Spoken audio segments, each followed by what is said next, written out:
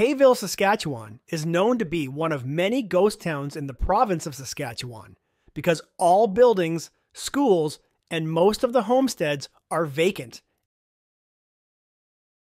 Like other rural towns in Saskatchewan, the population of Kayville has declined dramatically.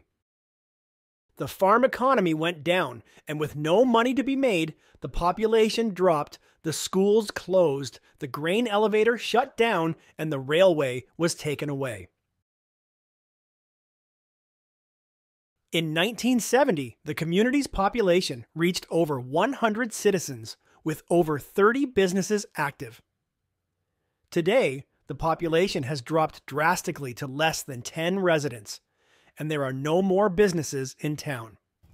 Okay guys, here we are again, another little small ghost town. We're now in the small village or ghost town known as Kayville in Saskatchewan. So there's a church back here behind me, and there's more stuff to see as we go down the street. So probably not going to get in here, but let's go check it out. All right, nice beautiful red and white church.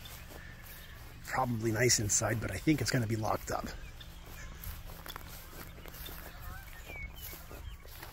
Yeah, it's got padlocks on these two locks.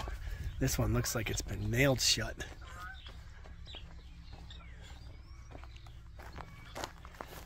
Oh, it's probably so nice inside.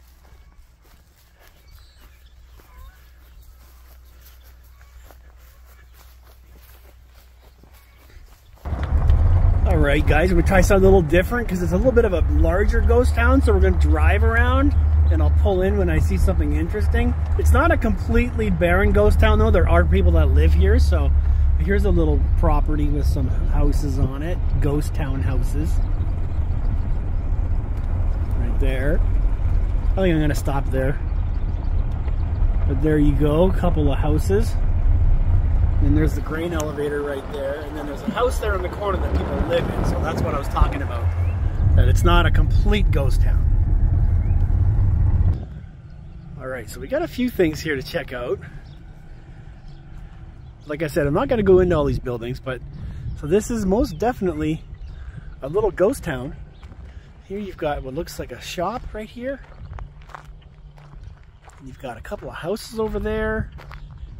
And then whatever's going on here, you've got this store. The Cooperative Community Center.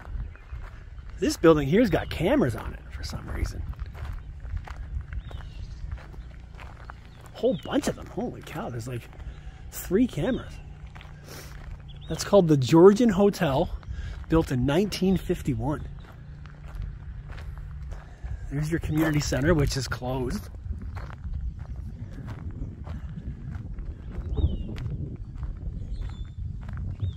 This is quite the interesting little town, guys. Huh. And then again, way back there, there's that church where we first started, so you can see how big this little ghost town is. Okay, so there's the church we started at, and then there's the road we were driving. So I'm going to zoom all the way out here. There's a little red and white abandoned house right here.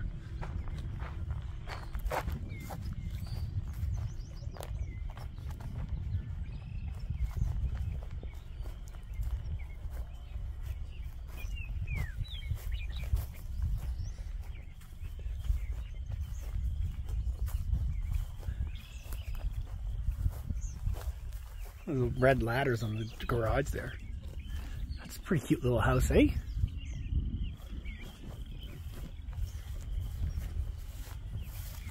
It's pink inside. See that? Look at this, is a garden gnome. Look at this guy here, eh? Look at this. There he.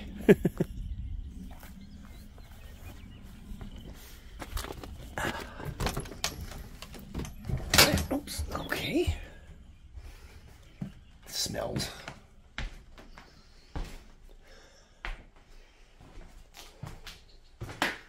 Ooh, floors are soft.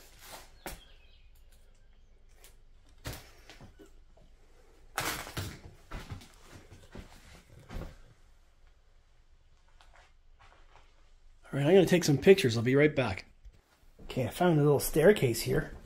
Let's go upstairs. These are little stairs. Holy cow.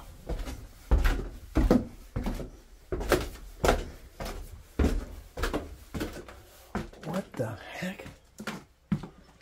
Oh, man. I didn't see this coming.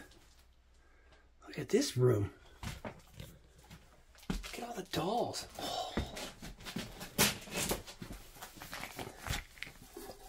Oh, wow.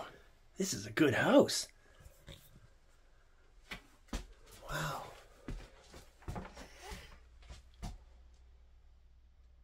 I didn't expect to see any of this. Probably the most interesting house I've seen on this trip. Okay. Look at all the stuff in here. Whoa.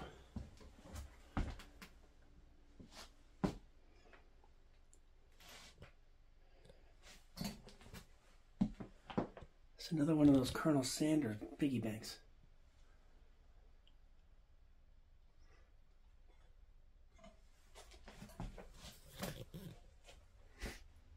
Wow, guys.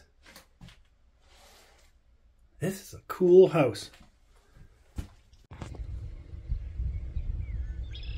This is something, guys. Wow, this is the biggest ghost town I've seen so far. I did talk to a nice guy just now named Randy, and he said, yeah, there's about 3 or 4 people or homes living here, but the rest of it is abandoned. Some of the abandoned houses have actually been fixed up, and Randy actually gets paid to cut the grass and keep it looking nice. This is crazy. Wow. All right, so we're gonna keep driving a little bit. There's this house right here.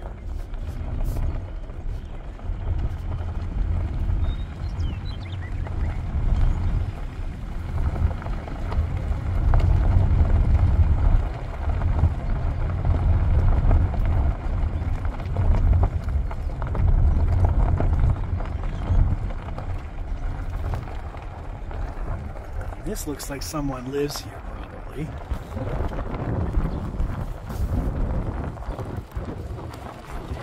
Some newer cars.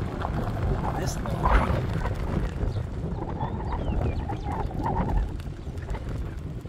One of the things. Okay, turn around.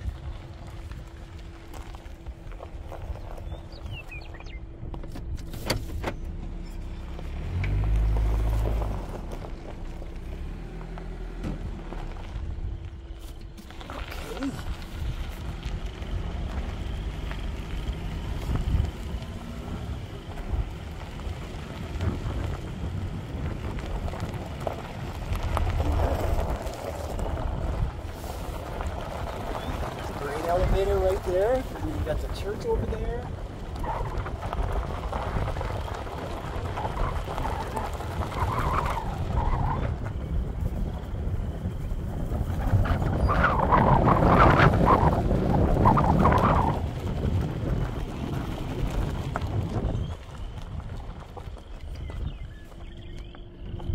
So there's that little house I did right there. There's somebody else's somebody lives in that house. There's the church. Grain elevator. Okay, we're gonna wrap it up at the church, the bigger church at the end of the city, the town. I'll be right back, guys. So, guys, what we're gonna do now? There's a church right here. This is where I'm gonna wrap up, and I'm gonna get my drone and I'm gonna fly around the town so you guys can see just how big this little ghost town is. And we'll see the church from a different angle, and I'll just check out the town from the drone point of view. Then we're going to move on to something else, and this will be the end of this video. So glad I came here, guys. This is a really cool little ghost town. They actually do have some, there's a number of these modular homes all through the town, so I wonder if they're planning on going a little bit in this town. So anyways, guys, don't leave yet. We're going to throw the drone up. We're going to check this place out here behind us, and then we're going to go. So don't leave yet, but thanks for watching, guys, and see you guys in the next adventure. In 1905, Romanian settlers seeking free government land under the Dominion Lands Act founded Kayville. The name Kayville comes from Billy McKay. He named the community by taking the K from his last name and adding Ville. Settlers began to build in Kayville around Main Street and homesteads outside the community. The first homesteads were built in 1906, and the homesteaders consisted of farmers and ranchers. Around 1912 to 1913, Kayville was big enough to maintain a post office, and a school was established. The community boomed with the arrival of the Canadian Pacific Railway in 1924. Kayville became a thriving agricultural-based community, large enough to become an organized hamlet by 1951. In 1970, the community's population reached over 100 citizens. Although the population has dropped drastically to a mere 10 residents, residents from Regina and surrounding cities have realized the potential Kayville has to offer because of its proximity to the city and have started buying land in and around Kayville, bringing hope for a better and more prosperous future. The swimming pool and community center complex were built in 1984 and used for many community functions. Kayville once had a variety of businesses, but due to the decline of population in the 1980 to 90s, Kayville now only has a post office. The Kayville Credit Union was open every Wednesday until September 2016. Kayville is known to be one of many ghost towns in the province of Saskatchewan because all buildings, schools, and most of the homesteads are vacant, like other rural towns in Saskatchewan. Kayville has declined dramatically.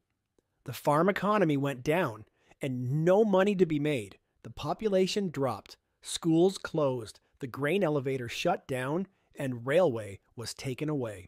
In 1970, the community's population reached over 100 citizens. Today, the population has dropped drastically to less than 10 residents.